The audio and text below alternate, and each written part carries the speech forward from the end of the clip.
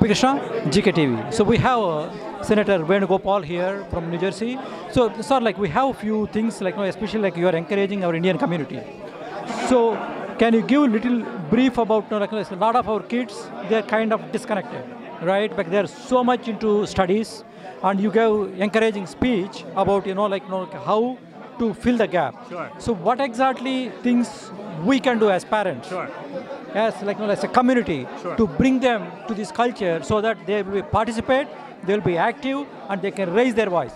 So studies is important, books are important, exams are important, but really it's important that a child is well-rounded, that they have social skills, speaking skills, relationship skills.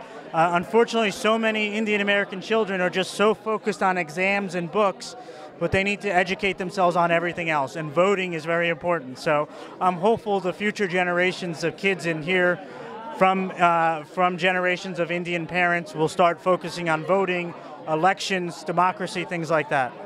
So especially like you mentioned a little bit about the volunteering. Can you emphasize or brief a little bit about how it is important? So it's important because we want to know who the superintendent of schools are. They hire all the teachers, who the police chief is. All of these things are so important. The only way we know who these people are or can affect these people is by being involved in the political process. It's local politicians and mayors who control this process. So what's wonderful here in Parsippany is they have many local Indian Americans serving on the planning board, zoning board, environmental commissions. Those all have big impacts on towns. It's really important that as Indian Americans we educate our children not just to come home and study the books, but also to be involved. So if you don't mind, can you brief a little bit about your story so that encourages a lot of kids here? Sure. So my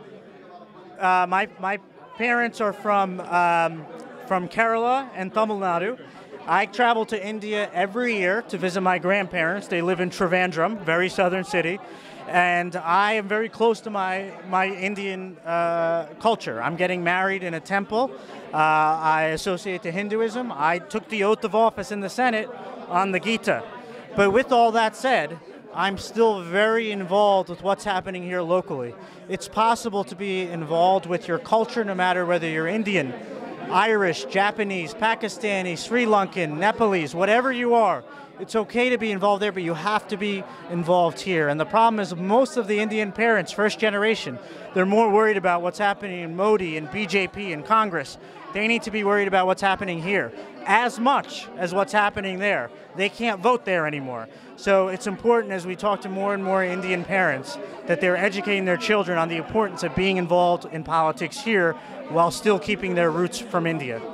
Thank you very much, sir. Thanks a lot. So what you're saying is where they are, where their future is, that is the key. So you raise your voice, participate in the community, volunteer, and raise your voice and then concerns and then help the local communities, what you're saying. I really, really appreciate your time. Thank you so much, Mr. Vin Gopal. Thanks a lot. Gopi Krishna, GKTV.